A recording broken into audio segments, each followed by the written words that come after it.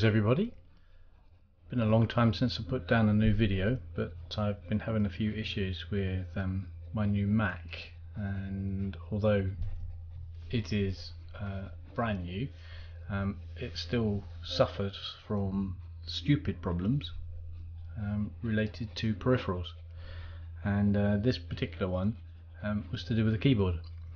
Now, I don't know if any of you have ever had a problem where you can't wake your machine up after it's gone to sleep, but if so, I think I might have found one of the causes, and I might have some options for you to try in case this particular option doesn't work. Okay, what I discovered was that when it went to sleep, the keyboard nor the mouse would wake up the machine.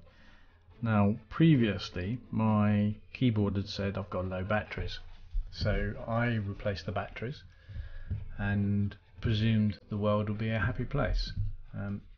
However, not seeing that this is a coincidence, my machine started to go a bit pear-shaped.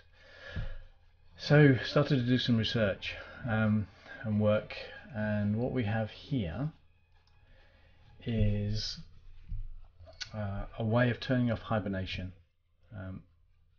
more or less in older machines, but it should still work. And the other thing is this latter part, remove the system hibernation file. Again, these are all remedial things that you can try to see if they work. They're not going to do any harm, and they're all reversible. However, in my case it was relatively straightforward. What I did was I opened up my Bluetooth, I found my keyboard, and then got rid of it. And so now I then put the keyboard into search mode, in which case it finds what you're looking for. Then you pair it,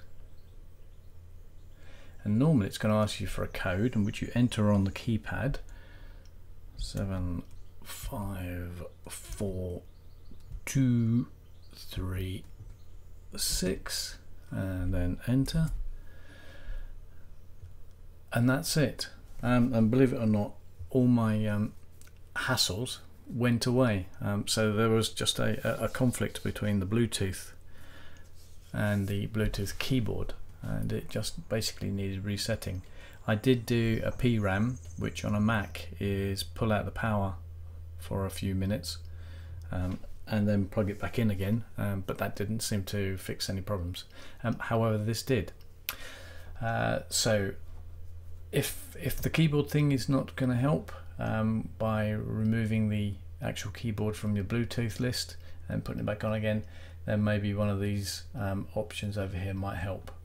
Alright, well, if it's been of any good to you or any use to you, I'm pleased, and should you have any problems,